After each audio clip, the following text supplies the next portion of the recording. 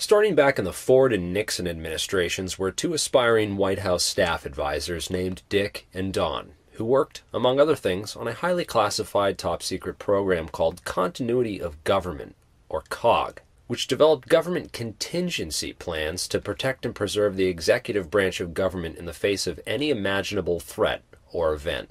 Literally, their job was to sit on these think tanks with a panel of military geniuses and dream up the worst possible doomsday scenarios imaginable, and then gather detailed intelligence on how the mechanisms within government would protect the president and vice president in the event of such scenarios. These scenarios included things like nuclear bombs exploding in the hearts of major U.S. cities, foreign land, air, and sea invasions, domestic terrorism, and airplane hijackings with every imaginable end scenario they could possibly think of. By the time Dick Cheney and Donald Rumsfeld took over the White House in early 2001, they would both possess 3 decades worth of expert knowledge on the entire U.S. defense system, including a large range of defense planning scenarios, as well as the entire repertoire of military and radar defense systems. That type of intelligence would be extremely dangerous if placed in the wrong hands, and there is good reason to believe that it was placed in the wrong hands.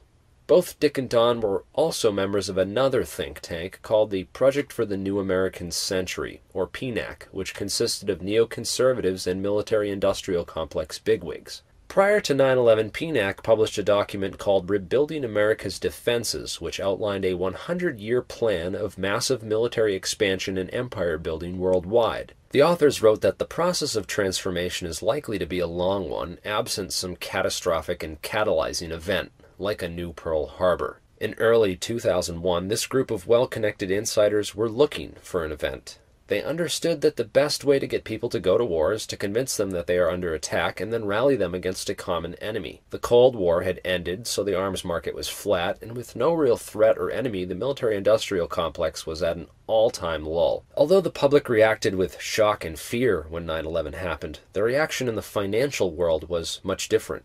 It was business as usual, and a lot of industry insiders were actually quite pleased. 15 years later, and trillions have now been made off the wars in Iraq and Afghanistan. Dick Cheney's Halliburton alone raked in $69 billion from the wars created by 9/11, while Donald Rumsfeld and his friends and business associates made their own fortunes in defense and counterterrorism investments.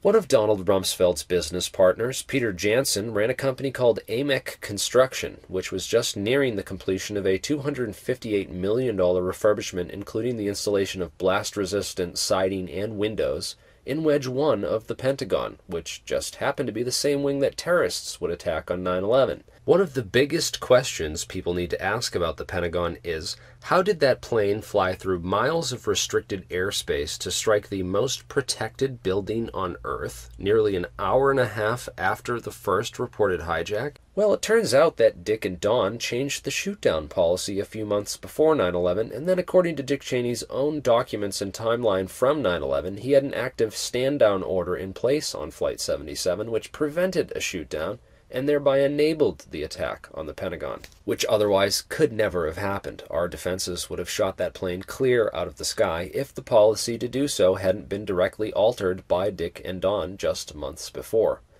The policy was changed back after 9/11, but the damage was done. Also curious is why terrorists would crash into a non-crucial wing of the Pentagon which contained an office of the Army named Resource Services Washington, which lost 34 of its 45 employees. Most were civilian accountants, bookkeepers, and budget analysts. This was the very day after Donald Rumsfeld announced that $2.3 trillion had gone missing or stolen from the Pentagon budget. That's right, terrorists just so happened to attack a location in the Pentagon where analysts were working to help track down that missing $2.3 trillion, and the ongoing construction projects in that wing had moved those offices closer to the impact zones. The company that performed the remodeling, AMEC, was also given the contracts to rebuild Wedge 1 of the Pentagon after 9/11, as well as contracts to clean up Ground Zero after 9/11. Even though AMEC employees had been doing construction in that very same wing that morning, surprisingly no AMEC employees were killed in the attack, which killed 125 Pentagon employees. AMEC was never investigated or even mentioned by the 9/11 Commission, despite raking in well over $500 million in government contracts directly resulting from 9/11. The national security and intelligence establishments also benefited greatly from 9/11, since the USA Patriot Act jump-started the massive expansion of warrantless surveillance, wiretapping, and mass data collection. Therefore, it would certainly have been in the best interest for the NSA, FBI, CIA, and national security establishments to go along with the official story and not call things into question publicly, even if they had inside information on an inside job and could expose it if they'd wanted. They'd be risking nearly everything to do so. The same goes for every top official in the chain of command within the military, NORAD, and the FAA, which all coincidentally failed to do their only job on 9/11. All the systems in government that should have been in place to stop something exactly like 9/11 not only failed to work on 9/11, but appear to have been intentionally disabled or used against us by the people in charge of protecting us that day. No one was investigated, fired, or otherwise held accountable for these failures. Some, in fact, received promotions and special honors.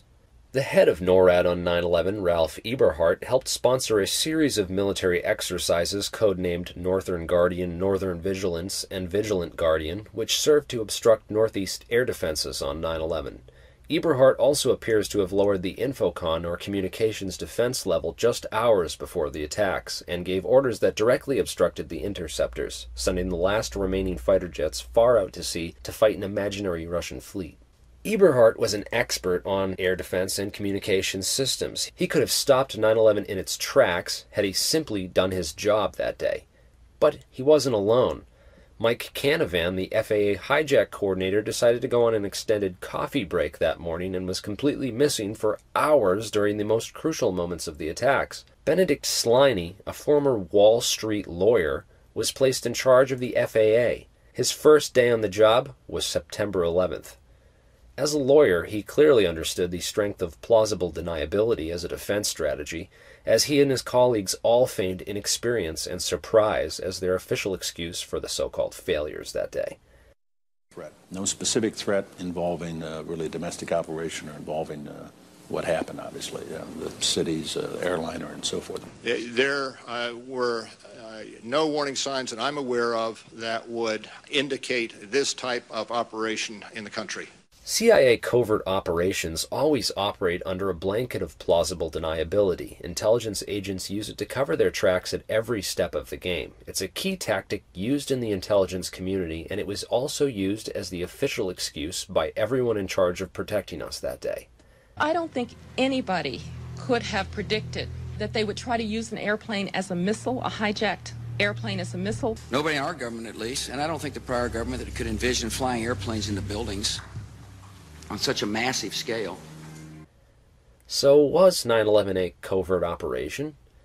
Right before 9/11, the entire FBI counterterrorism task force was flown out to Monterey, California for a company retreat, so all of our best agents would be on the other side of the country from the events unfolding in New York and Washington. FBI Director Louis Freeh left the Bureau shortly before 9/11 to begin a new career in law.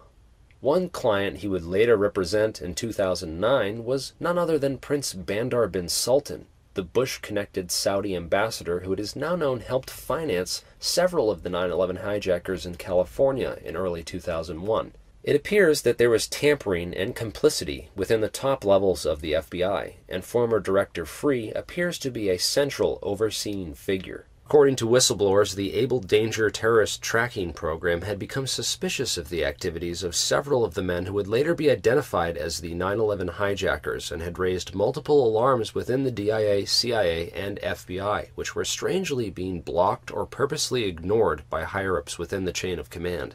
One FBI agent, who was actually the world's leading expert on Osama bin Laden and al-Qaeda at the time, quit his job in disgust and outrage after his reports on possible terrorists receiving flight school training in Florida kept being ignored.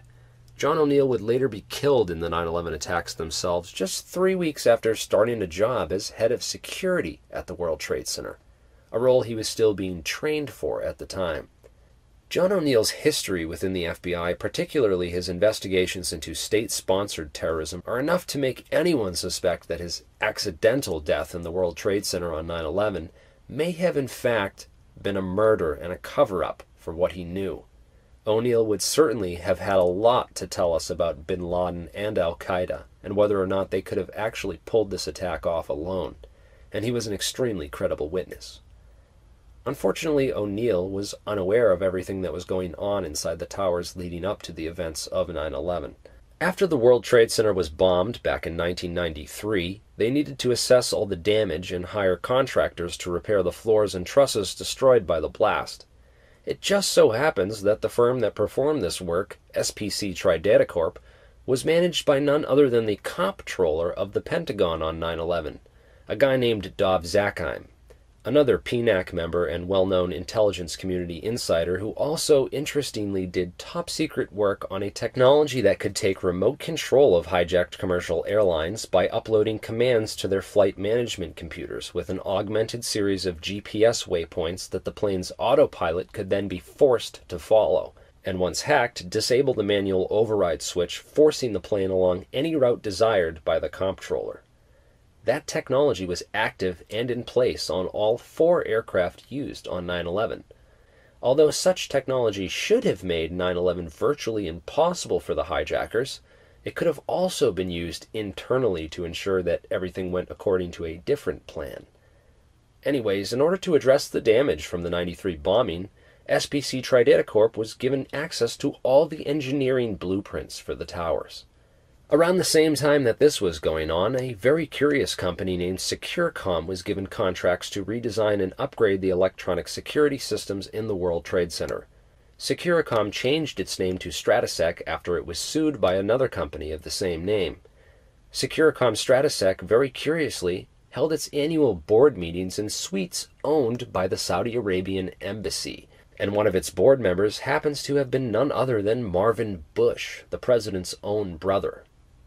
Stratesec also just happened to have security contracts with United Airlines and Dulles International Airport on 9/11, where Flight 77 into the Pentagon was hijacked out of. At Dulles, Stratesec managed airfield access and electronic badging, as well as the security video system that later provided unique and critical evidence implicating the alleged 9/11 hijackers.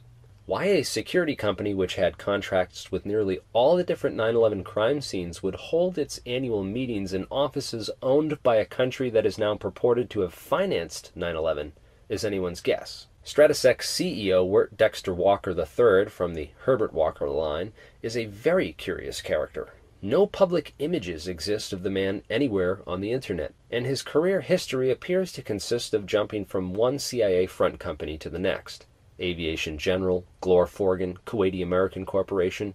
Wirt and his wife made pre-9/11 stock purchases which were flagged by the SEC after 9/11 as suspected insider trading, but they apparently never followed through on their investigation. Nor did the 9/11 Commission think to investigate Stratesec. Wirt Walker's activities are similar to 2 other known CIA operatives, Ted Shackley and Robert Sensi. All 3 men had unusual business relationships with Kuwaiti royalty and were involved in aviation and security operations. Stratesec's corporate operating officer, Barry W. McDaniel, was a former material arms distributor for the Army Corps of Engineers. He also has Black Ops on his resume through his affiliation with Sears World Trade, the Vinyl Corporation, and BDM International with Frank Carlucci of the Carlyle Group, an investment firm heavily tied to the military-industrial complex. Frank Carlucci also worked closely with Dick Cheney and Donald Rumsfeld back in the Ford and Nixon administrations, and was an old-school State Department Black Ops guy. After 9/11, McDaniel would start a police state supply company with Dick Cheney's old business partner, Bruce Bradley. Stratesec also managed badging and video surveillance at the World Trade Center from 1993 all the way to 2001, almost a decade of unrestricted security access to those buildings. In May of 2001, the Port Authority of New York and New Jersey, which technically owned the World Trade Center complex, lost a 10-year court battle with its insurance companies, leaving it to fund a $1 billion asbestos removal project with money it didn't have. 2 months later, real estate tycoon Larry Silverstein, for some reason, decided to purchase the aging liabilities and promptly insure them for billions of dollars, just in case of total destruction by terrorists. 9/11 happened just 6 weeks later, and Silverstein was awarded a $9.2 billion settlement, which more than compensated him for the loss of his buildings. At 8:46 a.m., American Airlines Flight 11 slams into Marsh & McLennan's secure computer room on the 93rd floor of the North Tower. One of Marsh's executives, L. Paul Bremer, happens to be chairman of the National Commission on Terrorism, an old-school neocon and former Kissinger aide who worked alongside Dick and Don back in the Ford administration. Bremer, for some reason, decides to skip work in the towers that day to visit an MSNBC television studio, where he is the first person ever to begin pointing the finger directly at Osama bin Laden and Iraq, calling for the most severe military response we can come up with. After 9/11, Bremer would become the Iraq occupation governor, literally Saddam Hussein's replacement in Iraq, and one of the prime architects of the Iraq War. Bremer also sat on the board of the Komatsu Dresser Mining Division back in the late 90s when it developed a thermite plasma charge which could, quote, demolish steel and concrete structures with high efficiency without secondary problems due to noise and dust. Dresser merged with Halliburton in 1998. Bremer also sat on the board of International Paint Company's management firm Akzo Nobel, which developed a spray-on fireproofing insulation for skyscrapers called Interchar. In the years leading up to 9/11, several of the floors in the area of the impacts were renovated and remodeled, and many received complete fireproofing upgrades. Forensic evidence of thermite was found and confirmed by multiple scientists using uncontaminated World Trade Center dust samples, and extreme persistent heat levels were reported by the FDNY and World Trade Center cleanup crews. All strong evidence that high-temperature accelerants such as thermite were used to assist in the destruction of the towers. The government even suppressed original news videos of the New York Fire Department making multiple reports of large explosions and secondary devices inside the towers on 9/11, as well as videos of the cleanup operation where a red-hot smoldering pile of fused steel and concrete burned underground for 3 entire months, and firefighters reported flowing steel like you were in a foundry. Then in 2009, scientists found the smoking gun by analyzing samples of World Trade Center dust that had been preserved since 9/11 and found that the dust contained tiny flakes of unreacted thermitic material, as well as a large number of iron-rich microspheres or after-products of a thermite reaction.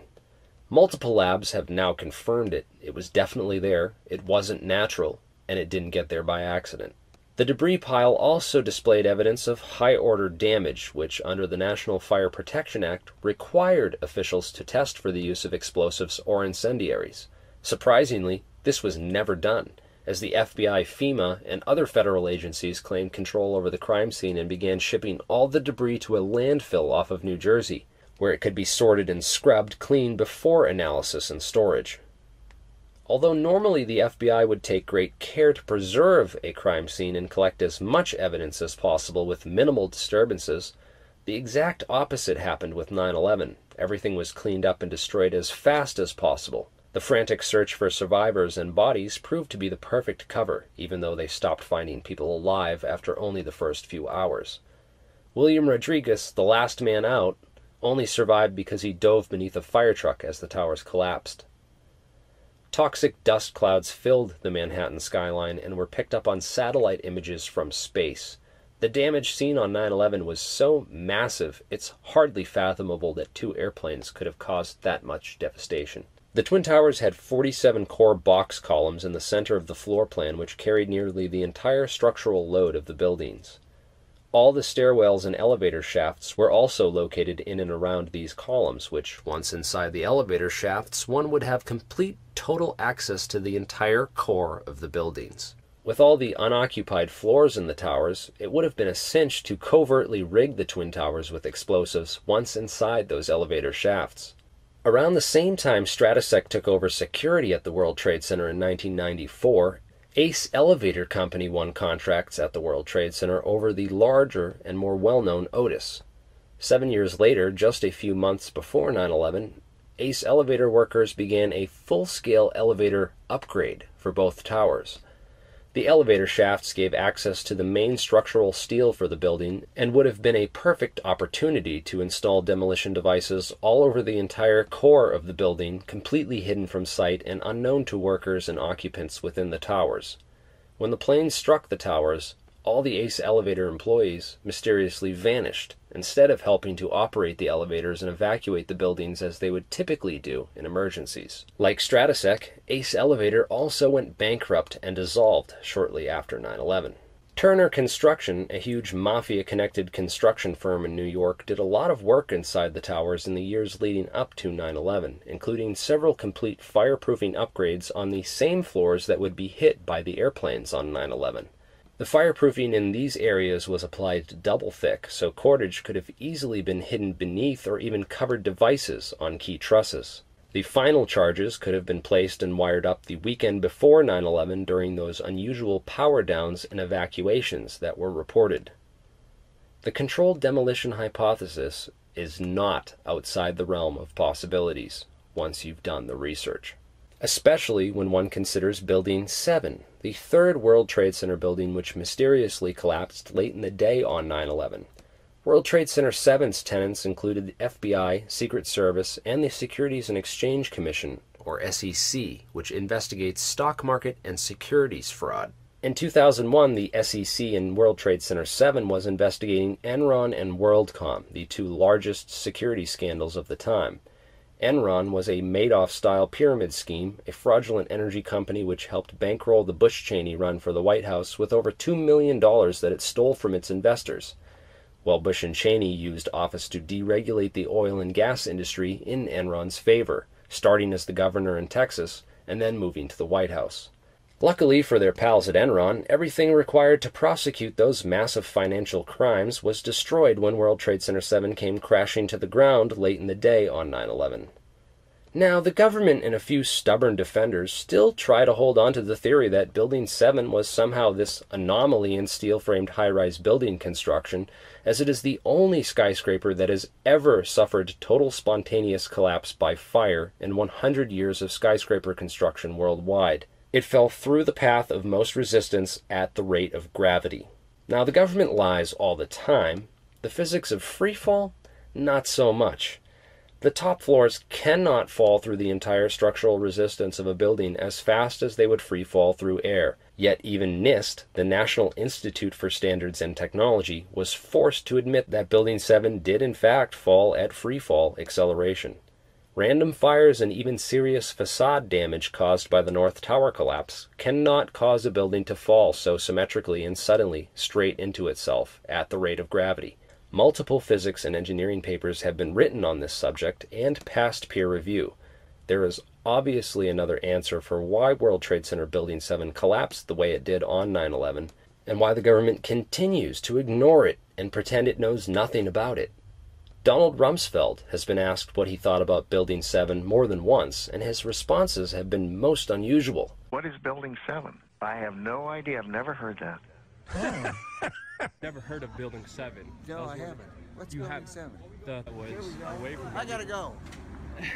How could Rumsfeld not know about Building 7 when he and Dick Cheney were former board members of Salomon Smith Barney, which was by far the largest tenant inside of World Trade Center Building 7, with offices on all but 10 of the 47 floors, over 1.2 million square feet of office space. Donald Rumsfeld served as chairman of the SSB International Advisory Board since its first meeting in 1999, but had to resign in 2001 when he was confirmed as Bush's defense secretary. Cheney also resigned from the board upon becoming Bush's vice president around the same time. So Donald Rumsfeld obviously knows much more about Building 7 than he pretends to. There was one major reconstruction project that took place inside of World Trade Center Building 7 prior to 9/11 that we know of, which could have served as a time window for the planting of demolition devices. The construction of the Office of Emergency Management, built by Mayor Rudy Giuliani on the 23rd floor. Months of renovation work on multiple floors were required to build this full-scale FEMA safe room and control center, which had its own independent air and water supply, as well as blast-resistant siding and windows. Directly overlooking the entire World Trade Center complex, it was positioned to have a bird's-eye view of the scene. However, on 9/11, the OEM command center in Building 7 was never even used. Building 7 was evacuated at 9 a.m. that morning. Giuliani had insisted on setting up this bunker in Building 7 and went against all advice to place his command center there. Although the perfect vantage point to oversee an attack on New York City's #1 terrorist target, it was apparently a little too close to the action, and Giuliani was advised to abandon it, and he instead spent the day walking around the streets around Ground Zero with the fire and police commissioner and a flock of reporters in tow. Giuliani's first orders to the media and officials were to evacuate all of southern Manhattan south of Canal Street. Police Commissioner Bernard Kerik, Giuliani's right-hand man on 9/11, would later be convicted of felony fraud and conspiracy charges and serve 4 years in prison for an unrelated case. Kerik's department was also the one that found that remarkably undamaged hijacker's passport on the sidewalk after the planes struck. Was that evidence manufactured and planted there, or did it really survive a plane crash and a fireball? World Trade Center 7 was the first to be cleaned up and removed from Ground Zero, despite the excuse that they were trying to find bodies. Over 1 million gallons of water and a special fire-quenching liquid were sprayed on the rubble in the first week just to cool it down enough for excavators to go to work. Meanwhile, the government told all the workers that the air was safe to breathe, when it wasn't, and now 15 years later, most all the people who helped destroy that key 9/11 evidence will soon be expunged from the 9/11 record as well, as they all die of lung-related illnesses. No one would have talked. No one would have come forward. All the most elite financial institutions in the United States, the military-industrial petroleum banking intelligence complex, all benefited massively from 9/11, even if they weren't directly involved, and most probably weren't. The masterminds of 9/11 understood that these powerful institutions would all benefit from the wars and panic created by 9/11 and would be very unlikely to throw away potential profits by calling any part of the official 9/11 story into question. Moreover, these institutions own and control the mainstream media and have been using their influence for the past 15 years to condition the American public against any alternative views of 9/11. Filled the debate with conjecture, disinformation, and nonsense, and give everyone a horrible first introduction to the worst 9/11 conspiracies with the least credible evidence, while keeping the most crucial facts and information from ever reaching the public mind. For the most part, they have been largely successful at convincing a majority of people that our trillion-dollar defense system was overcome by just 19 Islam-inspired terrorists in their early 20s, armed with only cell phones and box cutters, working for a guy in a cave on kidney dialysis and a small but growing Al-Qaeda network. And despite 15 out of 19 of the hijackers being from Saudi Arabia, and newly declassified evidence showing that the government knew high-ranking Saudi government officials helped fund the 9/11 hijackers, for some reason Saudi Arabia is still our ally, and we instead attacked Iraq and Afghanistan.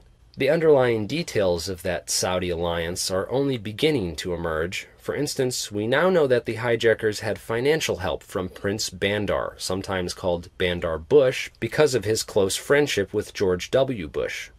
Bandar gave $130,000 to 2 of the hijackers in California. Other wealthy Saudis in Florida also provided support, according to those 28 newly declassified pages from the 9/11 Commission, which the government covered up for 15 years.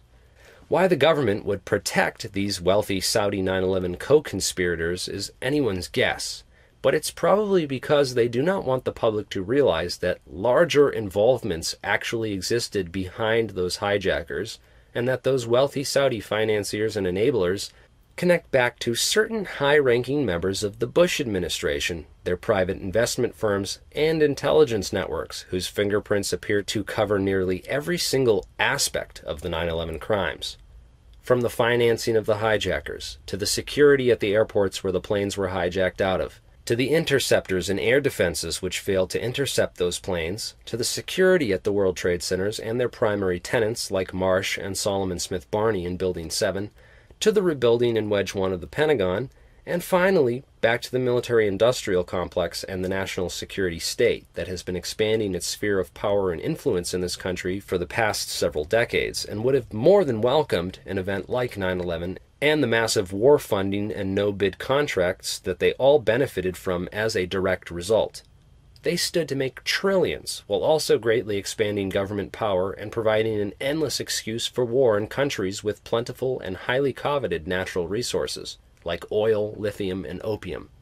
So many powerful institutions benefited so greatly from 9/11 and its aftermath, and yet people wonder how an inside job could have been covered up so long. Well, please tell me who in power or the mainstream media would ever want to expose this. Please. Some people still can't get over the question of why they destroyed their own buildings. Sure, they'd take some losses, more so the taxpayers, donors, and volunteers who did most of the cleanup, but just consider the circumstances that existed at the World Trade Center leading up to that fateful day. The SEC was closing in on two of the largest security scandals of the time, both Enron and WorldCom, who had all their files and evidence inside of Building 7, which would eventually lead to Bush and Cheney facing a massive scandal ruining any chance of re-election and possibly leading to impeachment and federal indictment. The Port Authority was already facing the asbestos problem in the towers and would have been eager for an easy option out.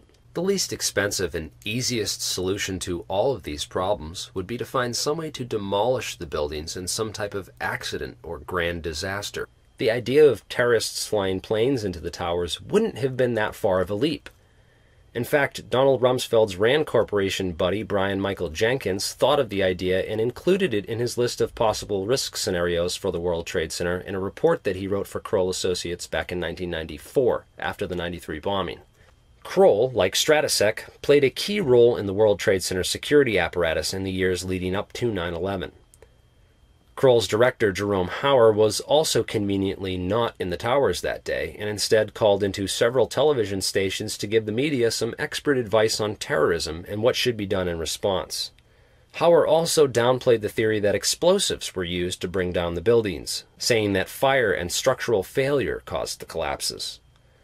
Hauer would later manage the government response to the anthrax attacks, which targeted U.S. senators who were pushing for an official investigation into 9/11. Those senators quietly backed off, and the Bush administration was successful at stalling the investigation into 9/11 for over a year, while evidence was still being destroyed.